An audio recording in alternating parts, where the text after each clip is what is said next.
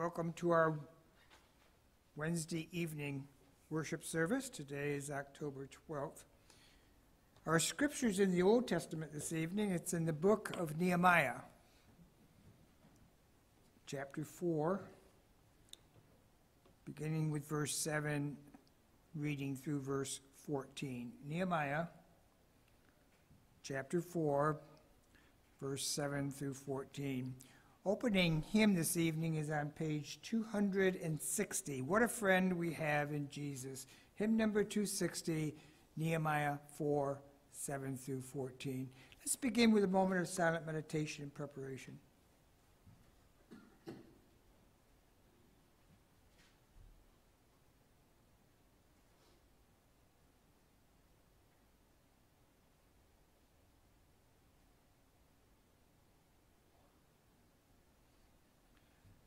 Father, we come into your presence in the name of Jesus Christ, our Savior and our Lord, and we come with hearts of gratitude.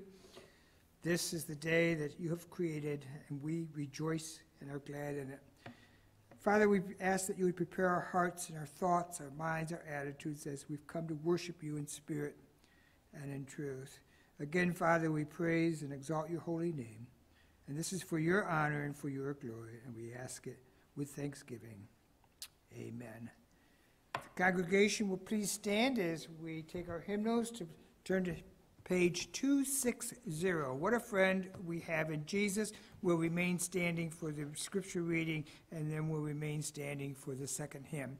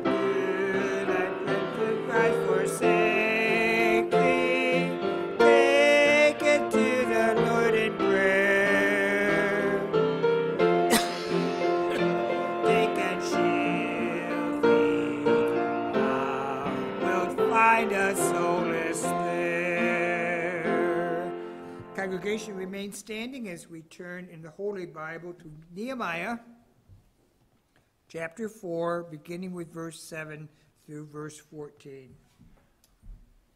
All right, good evening. Good evening. Nehemiah chapter 4, verse 7. But it came to pass that when Sanballat and Tobiah and the Arabians and the Amorites and the Ashdodites heard that the walls of Jerusalem were made up and that the breaches began to be stopped, then they were very wroth. And conspired all of them together to come and to fight against Jerusalem and to hinder it. Nevertheless, we made our prayer unto our God and set a watch against them day and night because of them. They should not know, neither see, till we come in the midst amongst them, and slay them, and cause the work to cease. That was verse 10. Oh, I That's thought right. I messed up there. That's all right. Verse 11.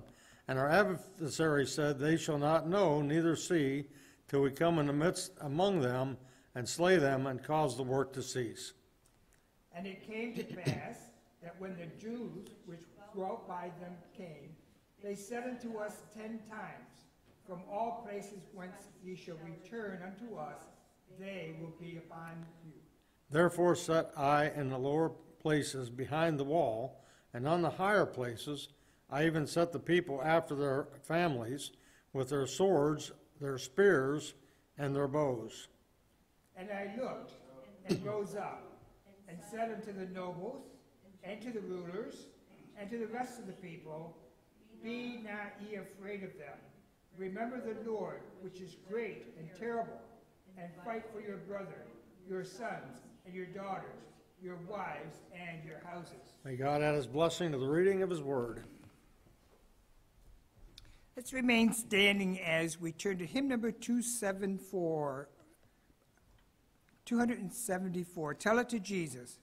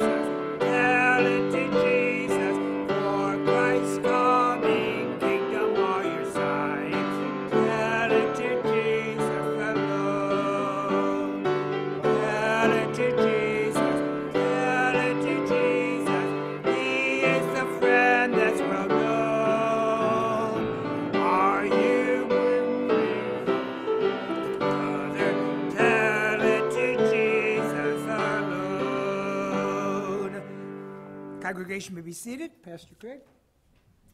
All right. It's good to see everybody tonight.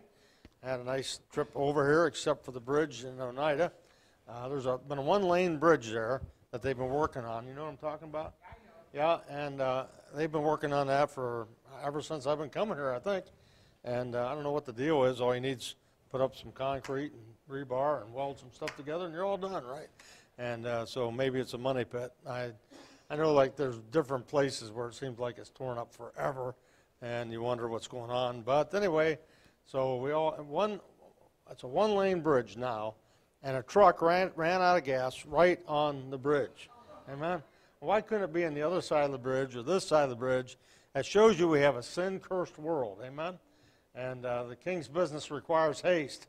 And Jehu drove his chariot furiously, but there was no truck on the bridge when he was driving. So I didn't know how to get here.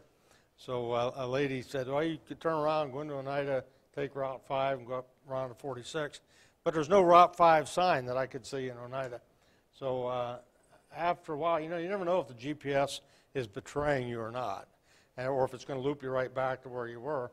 And so I went into Oneida quite a ways, and then I started to trusting her, and sure enough, I was able to reroute around. So here I am. That's why you leave early, right? And, GPS is not as snotty as it used to be. You remember when it first came out and you made a wrong turn, it would say, recalculating route. It was a lady doing it. I mean, she was a nasty woman. Recalculating route, like a Catholic nun with a ruler, in a parochial school.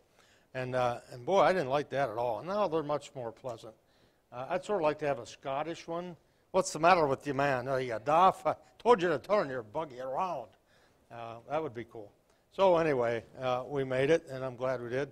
There was no doubt some major accident I was going to get into, or some sovereignty of God thing that you got to be careful about being too irritated about things like that, right? Of course, God could have prevented that accident too. Anyway, all right. Let's open our Bibles to 1 Corinthians chapter 10 and verse 6. I'm going to move along fairly quickly. I have quite a bit of scripture to go through, and I'll give you the references if you want to jot them down. You can, but I've got them all printed out on my notes, so I'm going to kind of go through them quickly because I got a lot of material I want to cover tonight. And I'm going to speak in the subject of gun control. I've come to the place where I don't think there's anything in the world that you can mention that the Bible doesn't cover one way or another. Brother Craig, nuclear power, 2 Peter chapter 3. The elements are going to dissolve at the fervent heat. So I don't think there's anything the Bible doesn't cover. And certainly gun control is one of those things that it does. I had a lady challenge me in my church. She was going nuts with a cult at the time, and I was getting ready to church discipline her for heresy, and she moved away. So I said, well, okay, that's great. So I don't have to deal with that. But she said, protecting yourself and guns and all that, that's not in the Bible. So I wrote a paper, gave it to her, and I think I turned her around on that issue. So if you challenge me at something, I'll probably get a paper written. Okay, so just so you know. I've never preached this as far as I know. I just had the notes, and so I did some work on it this week and wanted to get it to you. So I called Tom Stiles. I said, Tom, you want to, he does those brochure type things. I said, you want to, some notes on gun control? He said, you know what, I was thinking about writing one on that, so I'm going to send him my notes. But I don't know why I get myself into this. Now I have to make them legible, okay, and somewhat sane for Tom. So anyway, let's open our Bibles to 1 Corinthians chapter 10 and verse number 6. Maybe this would be better entitled Biblical Self-Defense. Biblical Self-Defense. 1 Corinthians chapter 10, verse 6. Now these things were our examples to the intent we should not lust after evil things as they also lusted. Now the context here is the murmuring children of Israel. And Paul points out how God saved them in spite of their murmuring. They crossed the Dead Sea, or the Red Sea, to the other side, and they were safe. Let's ask God's blessing on our time. Father, I pray that you bless our study tonight. Might the Spirit of God use your word. In Jesus' name we pray. Amen. So they crossed the Red Sea, and then Paul gives us an illustration or an example saying that the Old Testament accounts were for our examples. So we can learn different spiritual truths. Here it was not to lust after evil things, but we can learn spiritual truths from the accounts in the Old Testament. I don't like to call them stories. A story may or may not be true. An account should be true. And the Old Testament is a true account of things that actually happen. So should a believer have the right to defend himself in a lethal way? Baptists traditionally, and I think throughout our history, we've had a great history of being pacifists. We got over that, amen? We got over that. But I think a lot of Baptists had a pacifistic history. The Mennonites, for instance, still do. There were groups that were not pacifistic, and that was one group was the Huguenots. The Huguenots, actually the Roman Catholics tried to murder them all. The Huguenots were evangelical, maybe they were Baptistic individuals. They were numbered in the tens of thousands, mainly in France and Western Europe and other places. And they were constantly defending themselves against the Jesuits or the Catholics that would try to murder them all. And so the king, I think it was Charles II, or maybe it was Charles I of France. Anyway, he was Catholic. And in his castle, there was a relative, Henry of Navarre, he was called, who was of royal blood, but he was a Protestant. And so because he was of royal blood, they didn't kill him, but he documented a lot of the things that were going on. And I was at a rummage sale at a Methodist church, I think it was. Might have been Presbyterian. Anyway, they had a lot of rummage. But I've always been a bookworm, and I bought this book called Henry of Navarre. Very, very slow read. Really tough. But once I start a book, I'm going to finish it no matter what. So I waded through that book, names and places and dates you never heard of, people, that history's basically forgotten about, I think. But I wrestled my way through that book, learned a couple interesting things. In the castle, there was an heir to the throne born, and they had this old mother that was taking care of the baby, and she was afraid the baby would die of the chills. It's summertime. It's 90 degrees. She's got a fire going in the fireplace, wrapping the child up, and finally the child died of just being overheated, but she was trying to protect it. Prior to that, they had two people that was watching the baby, and they had it all wrapped up, and they'd throw it in and out the window like a football, It's an interesting book. And so, at any rate, they decided to have peace with the Huguenots. And they invited them into Paris. And remember, they said to the Huguenots, we want to have a treaty, we want to have peace, we want the wars to be over, and we want to get along. Catholics should be able to get along with Huguenots. So they invited them into the city of Paris. Did I tell you this story before? They invited them into the city of Paris. They closed the city gates. They had to give up their weapons because it was supposed to be peaceful. They gave up their weapons. They brought them into the city gates, into the city of Paris, locked the gates, and murdered them all, thousands of them, in the streets of Paris. Now, there's more to this story. After they murdered them all, the king and the people in the palace that night heard screamings of revolution in the streets. The palace guards ran out in the streets, and the streets were quiet. That happened night after night after night as the demons rejoiced in the murder, I think, the murder of the Huguenots. And then the birds of prey started circling the tower where the king slept. And then he succumbed to the plague. He would wake up in the morning and in the middle of the night with his bed soaked in his own blood as he was dying in his bedchamber. And before he died, he said, I thank God that I don't have an heir to pass on the curse that has come upon me for the murder of the Huguenots. That's quite a story, That was worth the read. That was worth all the sacrifice wading through that book to learn that. The Huguenots gave up their weapons, and they were slaughtered by the Catholics in the city of Paris.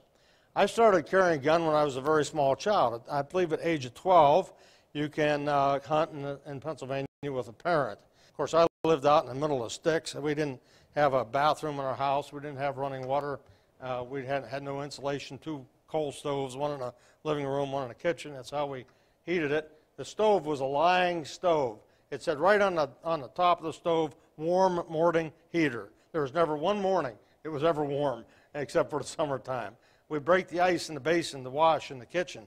That's the way it was. So we lived in the woods. 12 years of age, I was out hunting squirrels and rabbits and never thought anything of it. And so I've carried a gun almost from the beginning of my time, and just thought nothing of it ever being anything but a weapon. Now, I'll say this one time. My brother, when he was 16, he got a phone call. You've been sleeping with my wife, and I'm going to kill you. Not my brother, believe me. I mean, he was like pretty old before he even started dating. He was so shy, and it's like ridiculous. And so he sat out in the front porch all day with a 30-30 across his lap. I'm going to defend myself. And then I think the guy had the wrong number. He's probably drunk. And so that's kind of my background with this. When I came to New York, I had an NRA card when I was a kid. I took the NRA not self-defense, but gun safety program, and they accepted that when I got a hunting license in New York, which shocked me to death. So I go way back with guns, and not that I'm a great hunter or a great marksman, but I've always enjoyed them, and I've been good enough with it to defend things. And so the law of God is based, our laws today are based on the laws of Moses. And they come from the Old Testament. And so we can look at the Bible and see what the Bible has to say about this business of self-defense and using lethal means to protect ourselves. In 1 Corinthians 11:14, it says, "Doth not even nature itself teach you?" And I'll just read the rest of the verse. "And if a man have long hair, it's a shame unto him." So there is such a thing as nature's law. Nature's law. You realize the entire revolution of the United States was fought on the basis of natural law or nation's law. I copied out some of the beginnings of the Declaration of Independence. When in the course of human events it becomes necessary for one people to dissolve the political bands which have connected them with another, and to assume among the powers of the earth the separate and equal station to which the laws of nature and of nature's God entitle them, a decent respect to the opinions of mankind requires that they should declare the causes which impel them to the separation. What was the basis of the Declaration of Independence? It was nature's law. If you take a rat, and if a rat came in here tonight and it saw you, it would probably run, unless you're in the subways of New York City or something, but normally they would run, right? You corner them, and that rat will defend itself. It'll try to fight you, try to bite you, and whatever it can do to get away. That's nature's law. God has put a desire for self-preservation and self-defense in each and every one of us. That's nature's law. And so even our nation was based on nature's law. Now, Exodus chapter 22, we see the first mention basically of self-defense. It says in Exodus 22:2, "If a thief be found breaking up and be smitten that he die, there shall no blood be shed for him." So a man comes into your home, that's at night, and we're going to clarify that now, but at nighttime, he comes in, he's breaking and entering. You can, according to the Word of God, you have every right to protect yourself and your home and your family, and there's no guilt. You don't have to shed your blood for that individual. Verse 3 says this, "If the sun be risen upon him, there shall be blood shed for him, for he should make full restitution. If he have nothing, then he shall be sold for his theft."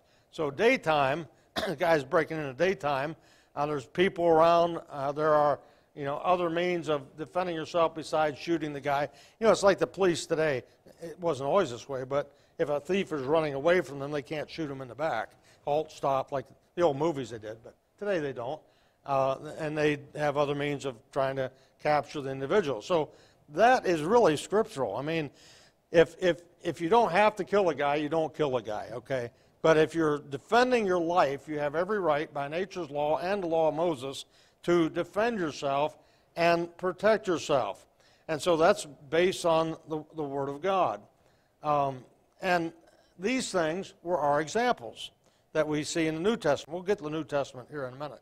But these things, the Old Testament, are examples. The law of first mention lays down the idea of self-protection or self-preservation. I had a little note here. I can't read my own note. It doesn't matter. Nehemiah chapter 4, and we'll look at verses basically 8 through 23, that section. I want you to realize that the folks of Nehemiah's day were not soldiers. They were civilians that were building a wall around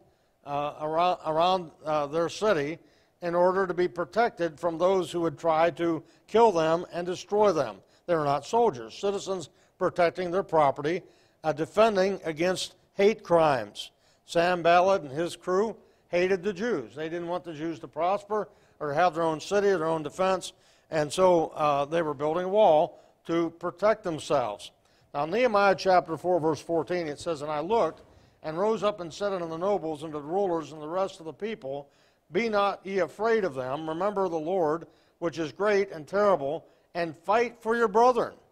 Fight for your brethren, your sons, and your daughters, and your wives, and your houses. 5 things that you are allowed to protect. Yourself, obviously, your brethren, your friends, neighbors, your brethren, your children, your wives, and your property. 5 things laid out, Nehemiah laid out, that the believer had a right to protect in the book of Nehemiah. Verse 15, it came to pass when our enemies heard that it was known unto us and God had brought their counsel to naught, that we returned all of us to the wall, every one unto his work. And so what happened? When they were able to defend themselves in verse 14, it deterred crime. It deterred the enemy from trying to destroy them, at least for a while. And so the fact that they could defend themselves, it was a deterrent. You know, Switzerland, about every other person in Switzerland owns a gun. Now, to own a gun in Switzerland, you have to take a gun safety program and a shooting skills program. I have no problem with that. I did that when I was in an NRA club when I was a kid. But I don't think the government ought to do it. It may be like Christian schools, substantially equivalent. Why? Because the government gets way carried away. You heard about this buyback program? You know, if you have a gun, you can take it and they'll buy it back, and no questions asked. This guy had a 3D printer. He printed a whole bunch of pistols, took them in, and made $21,000. I think that's a great idea. Where can I get a 3D printer, right? Anyway, that's neither here nor there. But the fact that they defended themselves in verse 14 was a deterrent to their unsafety in verse 15. Is unsafety a word? I don't know. Verse 16. And it came to pass from that time forth that the half of my servants wrought in the work, and the other half of them held both the spears and the shields and the bows and harbingons, that's the coat of mail, and the rulers were behind all the house of Judah.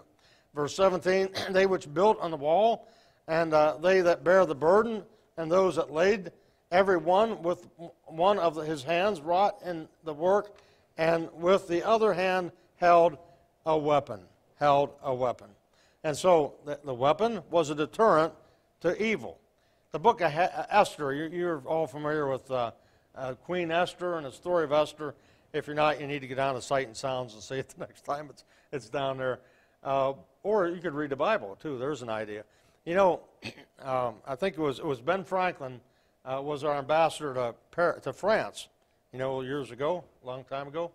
And they were all existentialists. They were mainly atheists or deists and all that. Didn't believe the Bible. The Bible was just a joke to them. And so Ben Franklin said, I have found an ancient manuscript. And I'm going to have a big party, and I'm going to read this ancient, the beauty of the poetry and the language and all that is just breathtaking. I'm going to read this ancient manuscript. God is not mentioned in the book of Esther. And so he read this ancient manuscript, the book of Esther, and they said, oh, that's wonderful, that's great, that's beautiful, this and that. Where'd you find it? In the Bible. In the Bible. That took a little air out of their balloon. But the book of Esther is an amazing book. And verse number 11 of Esther chapter 8, and we know the story of Esther. The Queen Esther became the queen. It took place in Persia, Iran, by the way, in Iran. So she became the queen. She was really a good-looking gal, and the king was just enamored with her and made her the queen. And Haman wanted everybody to worship him, basically, and bow to him. And so when Mordecai, a Jew, wouldn't do that, because that's worshiping a false god in a sense, he wouldn't bow. And so Haman got all bent out of shape, made a decree, hey, let's kill all the Jews. That'd be a good thing to do. He's a picture of the Antichrist, by the way. And so he built this gallows.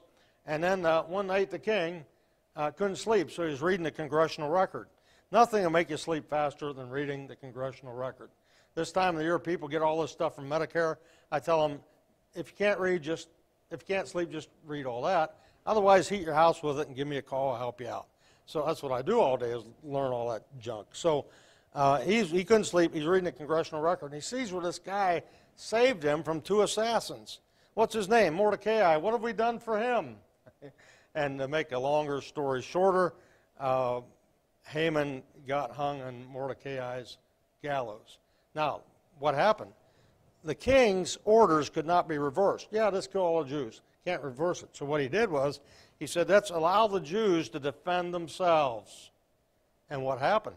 When the Jews were able to defend themselves, it took care of all the problems of the Persians trying to kill them. So self-defense deterred the annihilation of the Jewish nation. Verse 11, when the king granted the Jews, which were in every city, to gather themselves together and to stand for their life, they could defend their lives, to destroy, to slay, to cause to perish all the power of the people and province that would assault them, both little ones and women, and to take the spoil of them for a prey. And now, so there was restitution. So if people were trying to kill you and you defended yourself, they had to pay restitution through the spoils. Say more about that later.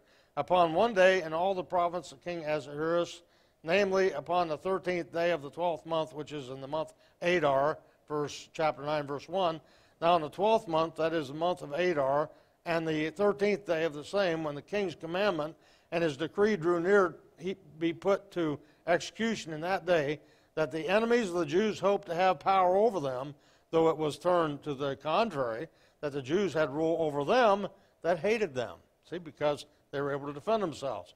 Verse 2, the Jews gathered themselves together in the cities throughout all the province of the king Ahasuerus to lay hand on such as sought their hurt, and no man could have withstood them, for the fear of them fell upon all people. You know, the rabbis were telling the Jews prior to their annihilation in Germany that don't defend yourself, don't defend yourself, and you see how that worked out. Verse 3, and all the rulers of the provinces and the lieutenants and the deputies and the officers of the king helped the Jews because of the fear of Mordecai fell upon them. And Mordecai was great in the king's house, and his fame went out throughout all the provinces. For this man Mordecai waxed great and greater. Thus the Jews smote all their enemies with the stroke of the sword and slaughter and destruction, and did what they would unto those that hated them. So self-defense, clearly taught in the Bible. Now here we see a legal sanction to defend yourself. God did not punish them for defending themselves. It was God's blessing to allow self-defense. That's nature's law. And so they were nonviolent. They didn't want to do it, but they had to defend themselves. Verse 11, wherein the king granted the Jews, which were in every city, to gather themselves together and to stand for their life. You know what? I think you should have the right to stand for your life in the New York City subways. See? And that's taken away. So what's happening? People are being murdered every day. We went to a Broadway musical years ago. We took the Amtrak to New York City, stayed in the Comfort Inn, went to a Broadway play. I forget what it was. It didn't really impress me that much. Sight and Sounds is better, by the way. Anyway, we had very little fear when Giuliani was running the show. But now, there's no way I'd go to New York City. I mean, if Pete Montoro asked me to preach, I might, but I wouldn't really want to. So that's the way it is. When people can defend themselves, there's peace. They were allowed to protect their lives, their loved ones, and their property. New York, you're not allowed to even protect your property, I don't think. Number 2, now let's look at the New Testament. Right after the communion, the first communion service, and the instituting of the Lord's Supper, on their way to prayer meeting, Luke chapter 22 and verse 35. Now, I'll say this. When I was a kid, I went to one-room schoolhouse. There again, no running water, no indoor bathrooms. There was three rooms. The classroom where he had 4 grades, it was in the Becca system before the Hortons knew about that. And then there was 2 cloakrooms, one for the boys and one for the girls. And by the way, we knew the difference between a boy and a girl. Highly educated at that time. So, I mean, even a Supreme Court justice doesn't know that, and we knew that in first grade. So, went to one-room schoolhouse, and I learned there that the pilgrims, when they came to this continent, would bring their muskets and to church, and they would, because they're afraid of Indian attacks, and they would stack them in the back corner of the church so that if they needed to defend themselves in worship, they could do that. Now, our country, that's the way it was founded. Now, in Luke 22:35, we see the Lord's Supper. They've had that. They're going to Gethsemane for a prayer meeting. Verse 35 of Luke 22, and he said unto them, when I sent you without purse, scrip, shoes, lacked ye anything? And they said nothing. So Jesus said, I sent you out soul winning. Did you need a sword? No. Did you need a purse? Need scrip? No. Now there's going to be change. Now, we're coming in now to persecution time. Verse 36, then said he unto them, but now. See, that's a change. He that hath a purse, let him take it. And likewise a scrip, and he that hath no sword, let him sell his garment and buy one. Why? Now we're going to go to the Gentiles. Gentiles hate the Jews. Jews hate the Gentiles. There's going to be a difference in the whole program. I used to never carry a gun out soul winning. I do now. You know, I got too big of a mouth for a small man. Okay, so I was out knocking doors, and it was kind of like a ghetto apartment place. And this guy just kept screaming at me. I mean, just screaming. So I turned on him, and I said, as loud as I could, as loud as he said, "Are you off your meds?" Quiet. I mean, that was it. Absolutely quiet. And but lots of times I'll carry a pistol now because, I believe in self-defense. And I've done things like that before, which I really shouldn't have done, okay, looking back on it. So, but now, he says, sell your garment, buy a sword. Verse 37, for I say unto you that that is written must be accomplished in me, and he that reckoned among the transgressors for the thing concerning me have an end. Verse 38, and they said, Lord, behold, here are 2 swords. And he said unto them, it is enough. Now, Jesus didn't change his mind. And he said, here's 2 swords. Jesus said, okay, that'll do it. That's a ratio of 1 to 6, by the way. You say, how many people carry a gun to church? Well, a ratio of 1 to 6 wouldn't be bad. Verse 39, and he came out and went, as he was wont, to the Mount of Olives, and his disciples also followed. Now, number 1, Jesus expected them to have swords and anticipated a time when those without swords would need to acquire one. That's pretty plain. Number 2, they did have 2 swords. Number 3, Jesus expected them to have a sword as they traveled from city to city, even including their prayer meeting. Now, that's pretty plain. Now, we say, well, Jesus told them to sheathe his sword. I'm going to talk about that in a minute. Verse 49, Luke 22. When they which were about him saw what would follow, they said unto him, Lord, shall we smite with the sword? And one of them smote the servant of the high priest and cut off his right ear. I say, what did Jesus do? Well, and Jesus answered and said, suffer ye thus far. And he touched his ear and healed him. Now notice what Jesus said, suffer ye thus far. In other words, Jesus was saying, hold it. Okay? He took the severed ear. You say, why did Peter? Peter meant business. I mean, he did. He didn't go. He just came right down. He's going to split that guy's head right open. But his sights were off. His sights were off a little bit to the right, And it must have been a sharp sword to cut a guy's ear clean off. I mean, ear's gone. And so Jesus said, hang on. He picked up the ear, put the ear back on, healed the guy. And when do you think they'd say, you know what? I don't think we need to be crucifying a healer like this, but that's what they did. But what did it do? It slowed down the process. See, it slowed down the process so Jesus could say the things he needed to say. Jesus answered and said, suffer ye thus far. Verse 52, then Jesus said unto the chief priests and the captains of the temple and the elders which were come to him, but ye come out as against a thief with swords and staves. When I was daily with you in the temple, you stretched forth no hand against me, but this your hour power of darkness. Jesus did not want the disciples to get carried away with swords because they were really outnumbered. And Jesus didn't come to fight or set up the kingdom. He came to die on the cross. And so, if the disciples had really had swords out and went to battle, they had all been crucified. That wasn't God's plan. Okay, and that wasn't what God wanted to do. But Jesus did want them to be able to defend themselves going forward. Matthew 26:51. And behold, one of them, which was with Jesus, stretched his hand and drew his sword, and struck a servant of the high priest, and smote off his ear. Then said Jesus unto him, put up again thy sword in the place, for all they that take the sword shall perish with the sword. Now, they couldn't win, as I said. Remember that movie theater shooting? The guy was way in the front of the movie theater, and he had on a bulletproof helmet, bulletproof clothing. He had on a rapid-fire weapon. I don't remember what it was. And my wife said, well, if you were there and you carried, you could have taken care of that. I said, no, there's no way. There's no way. I mean, first of all, the distance is too great for a little stub nose. Okay. Secondly, he had armor on. And, you got to pick your battles, folks, and I think that's what Jesus was saying here. And it's not God's will for you to fight. It's God's will for me to go to the cross. And so he wasn't saying never defend yourself. He was saying in this case, this is not the program.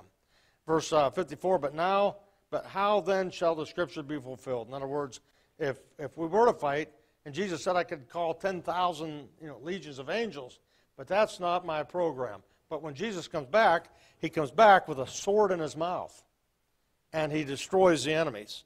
And we come back with him, and we with him destroy the enemies in the battle of Armageddon. And so it's kind of like better is a live dog than a dead lion. Okay, I think that would be appropriate. Now we can overpower them, but I am not resisting, so I can go to the cross. John 18:10, Simon Peter, having a sword, drew it, smote the high priest's servant, cut off his right ear. The servant's name was Malchus. Then said Jesus unto Peter, put up thy sword in the sheath. The cup which my Father hath given me, shall I not drink it? Jesus wasn't against self-defense. He was against messing the will of God and dying on a cross. So Jesus is saying we have the right to self-defense, but we are putting it aside for a greater purpose. Now, why did Jesus tell Peter to put up his sword? Jesus had better means of self-defense. He said, I could call legions of angels. And those who are violent will die violently. We don't carry a gun or whatever to be violent. That's not our purpose. We should never, ever desire to be violent. It's a matter of taking care of our family, our property, and our personal lives. God hates those who are violent. Psalm 11:5, the Lord trieth the righteous, but the wicked and him that loveth violence, his soul hateth. We should be peaceful. We should be a peaceful people. And we should try to get along as best we can. That's God's will. So the sword is not the appropriate response in persecution. When we're being persecuted, as Jesus was, as the disciples was, he said, put up your sword. Put up your sword. And so we need to show love, not necessarily defense. Thirdly, the possession of a weapon is never discouraged in the Bible. 1 Samuel, I'm going to have to do this quickly, I guess, because we're running out of time. 1 Samuel 13 through 21, it says this, now there was no smith found throughout all the land of Israel. For the Philistines, says, lest the Hebrews make them swords or spears. So the Philistines, under Saul's rule, demanded gun control in Israel so that they could not defend themselves. The only ones that had swords or spears was King Saul and his family. That's why David had to go to the priest and get Goliath's sword. There were no swords in Israel, so they could not defend themselves against the attack of the enemy. 2 Kings 24:14 and following, we see the same thing. The Philistines did this, the Babylonians did this, when under Nehemiah, when they came out of captivity, they didn't have swords, at least to begin with. Let's look at that real quickly. 2 Kings 24. 2 Kings 24 and verse number 14.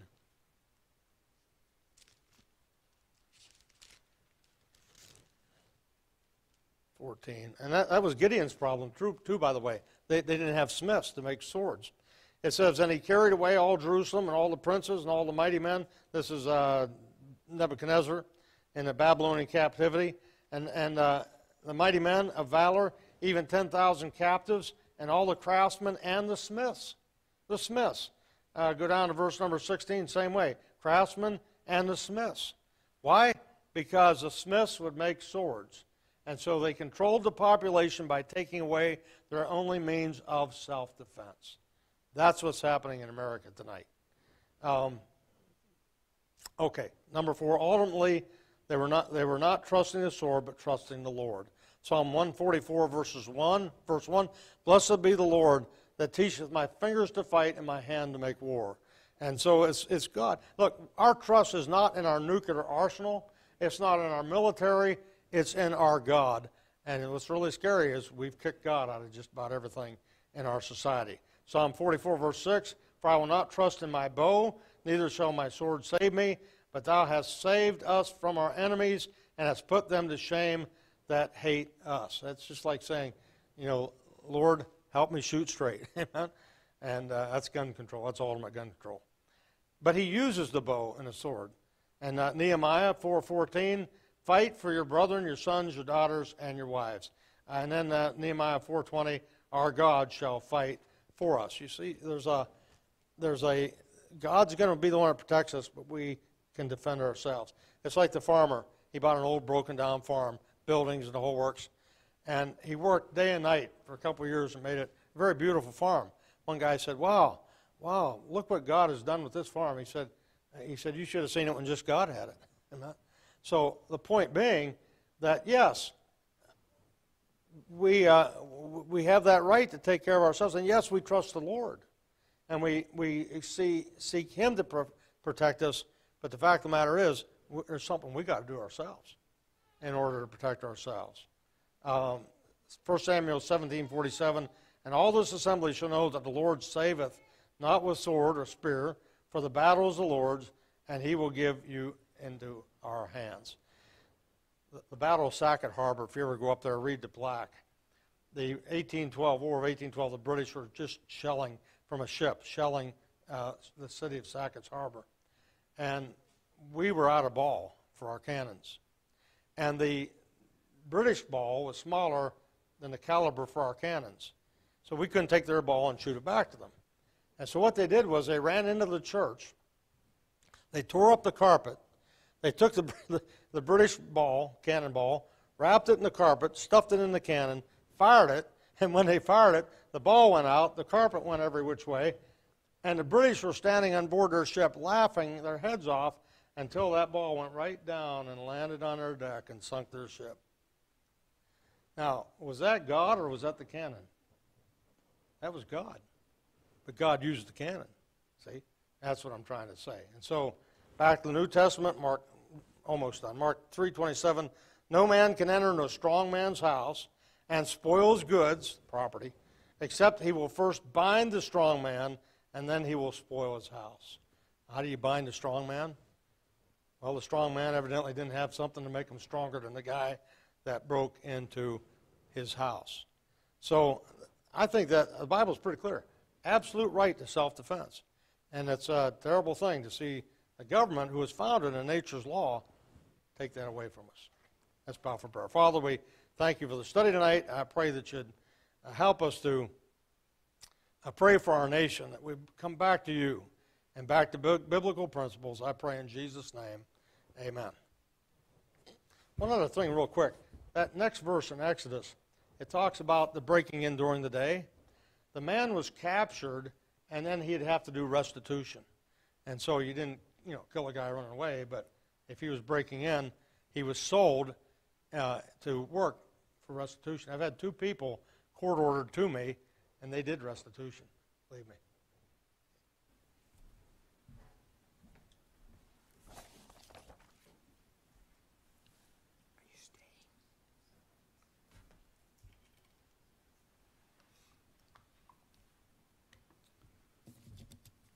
Let me give you some announcements. We're kind of doing this backwards tonight, but that's okay. Let me give you some routine announcements, and then I'll give you a special announcement that was just handed me.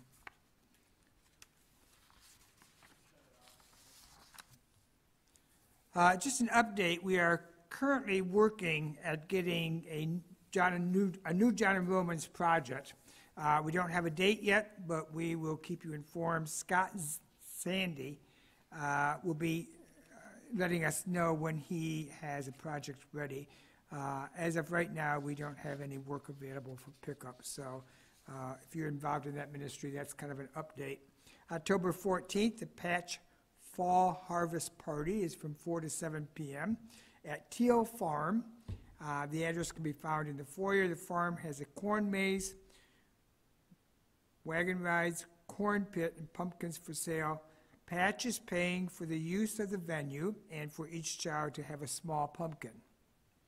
We are allowed to bring food in. We will have a walking taco for the main food. Please sign up on the sheet in the foyer next to the requested item. If you've not signed up, there's about 4 items that they're still needing, and that is, the day after tomorrow. So if that's something you can help with, appreciate it. October 15th at 10 o'clock, October 19th at 10 o'clock is cantata practice. So that's ongoing until near Christmas. November 27th at 11 o'clock, we'll be having a Thanksgiving service. You'll be getting more information on that. It will be done very similar to what we did when the missionary conference was here. We'll have a service, a Sunday school morning service, a group fellowship meal, and then the afternoon service will be at 2 o'clock or 2:30. But you'll be getting a lot more information in the coming weeks, and that's on November 27th. Rahab Refuge Ministry is excited to announce our first annual trees coming to the Caleb Civil Center in Oneida, New York on November 17th, 18th from 6 to 9, and on November 19th from 4 to 9. Event proceeds will be going to our House of Hope residential program. Come visit the Festival of Trees event for some good old-fashioned family fun. Stroll through our Christmas wonderland of beautifully decorated trees while sipping hot chocolate and enjoying some Christmas music. We'll also have free face painting for the children, children's crafts, numerous vendors, a nativity photo op, a gospel booth, food concession stands, raffle tickets to win Christmas trees, raffle tickets to win gift baskets and 50/50. The Light of the World Ballet performance will be on Saturday, 11/19 at 7:30 in the evening. Tickets at the door are $5 each. Kids 4 and under are free. Volunteers are needed for this event, especially for the gospel booth. Please sign up, see the bulletin board, or for questions, ask Mrs. Carpenter. So that's something to look forward to. Christmas is right around the corner here. If I could have a couple of ushers, Eric and Mark.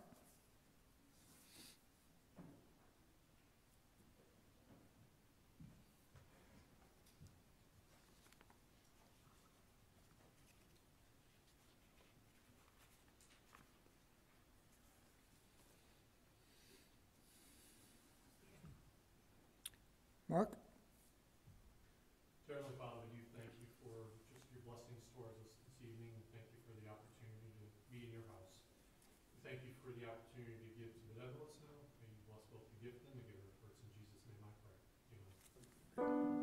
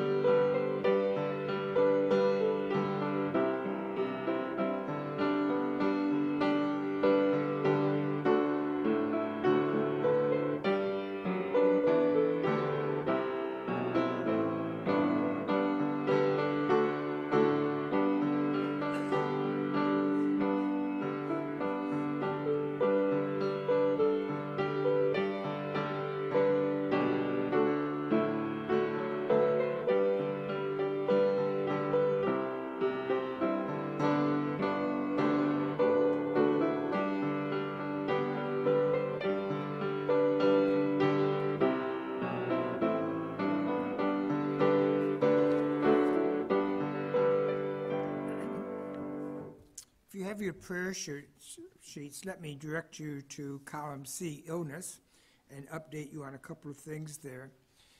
Pat Carnacelli, as you know or may not know, is in memory care at a facility in Clinton. She fell, and she fractured her right humerus, which is the large upper arm bone. She's in a sling. She will be followed up with an orthopedic surgeon in about 2 or 3 weeks.